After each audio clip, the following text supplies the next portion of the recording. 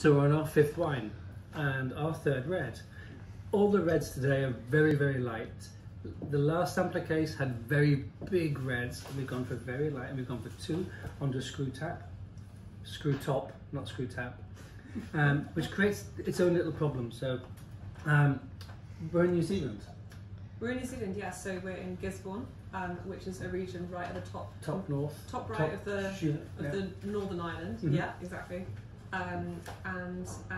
They're a husband and wife team, James and Annie Milton. They've been making wine for a long time there, and they are really well known in New Zealand. Quite a serious producer. They were the first winery to be certified biodynamic and organic in New Zealand. Yeah, I'm not going to get into biodynamic because yes, we've done that before. We've done that before. Yeah, we make the wine by the cycle of the moon. Should we be drinking the wine by the cycle of the moon?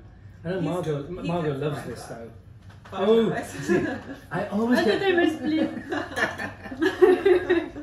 So you know how to stop that? Stop spitting. Yeah, but after I need to work. But so in this one, it's more fruity aromas like strawberry, cherry, and it's very light because you can taste the tannin. But yeah, it's very very light. It's interesting that the first word you use is fruit, but it's not the first word that I don't. Yeah, it feels like a very grown up. You said something a bit gamey before. I think you said it was. When we open it, it smells a bit gamey. But yeah, possibly more savoury. This is a wine that is quite grown up. It's very elegant. It feels a little old-fashioned Burgundy style red wine. Yeah, James definitely looks to the old world for his style of winemaking. So he's not trying to be too new and modern. He's really trying to do things classic. And tell us about how he introduces new customers. And there's the story about his cows. James loves his cows.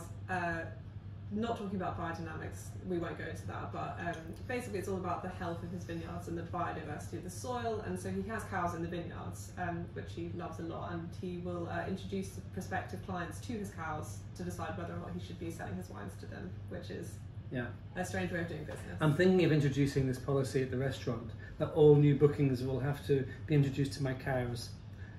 Work in progress. Cheers.